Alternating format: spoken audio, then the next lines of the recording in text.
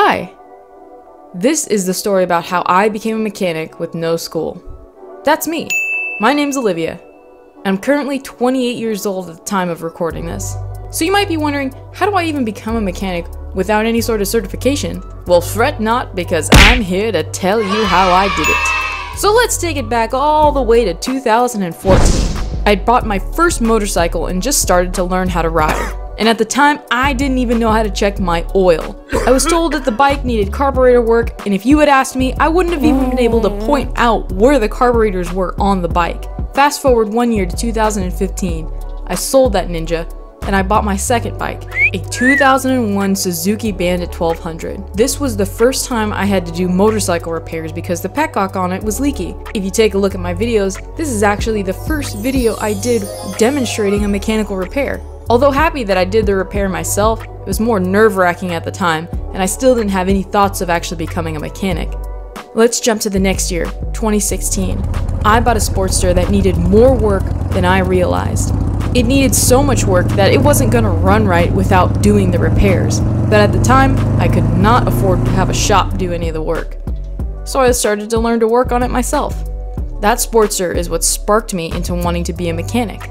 The more that I fixed the bike, the more I realized I could do this myself. I not only managed to fix that Sportster, that was the year that I put the most miles down on the road. I was riding every single day. I took that bike all up and down the West Coast. I was in love with riding. I was in love with fixing bikes, and I knew that this is what I wanted to do. Going into 2017, that's when I started to bug the local mechanics and see if anybody needed a hand around their shop. Sadly, nobody wanted to take me on. But what they did tell me was to keep trying. They said, don't go to school, you're gonna be in a lot of debt, just keep trying until somebody will take you in as an apprentice. And that's where I found Vintage Monkey. Specializing in classic motorcycles, the Vintage Monkey took me in as an apprentice.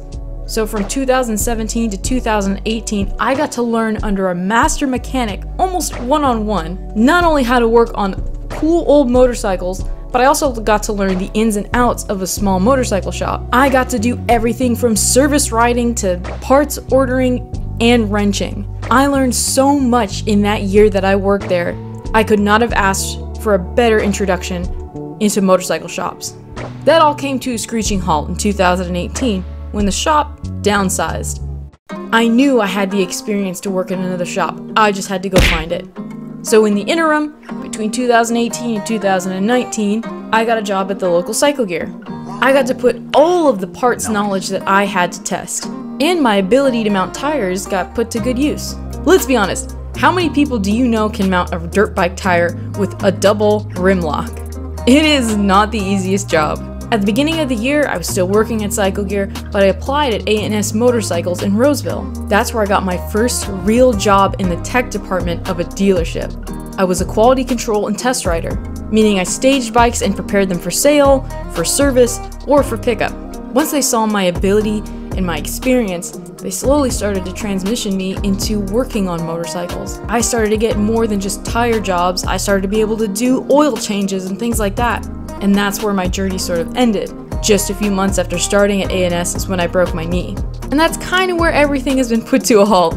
If you want to take anything from this, if you want to become a mechanic without going to school, I basically did it in 2 years, from 2017 to 2019. I busted my ass so hard and didn't give up for a single day because I knew this is what I was passionate about and this is what I wanted to do more than anything. No matter how many people turned me down, no matter how many people told me, get a new bike, stop working on motorcycles, in 2 years, I got to be the first woman to work in A&S's tech department with absolutely no technical certification.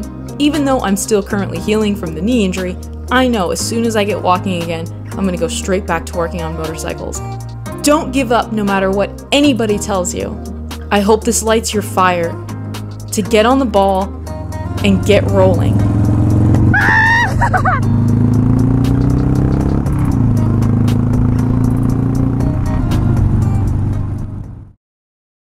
I really am not biased towards any kind of bike. I'll honestly, my goal is to own every kind of bike, every kind of two-wheeled machine, mopeds, scooters, fucking, you know, dirt bikes. Like, I want to learn everything. I want to learn how to work on everything because I want to be able to help other people fix their stuff. I just find it absolutely fascinating. I find it so interesting.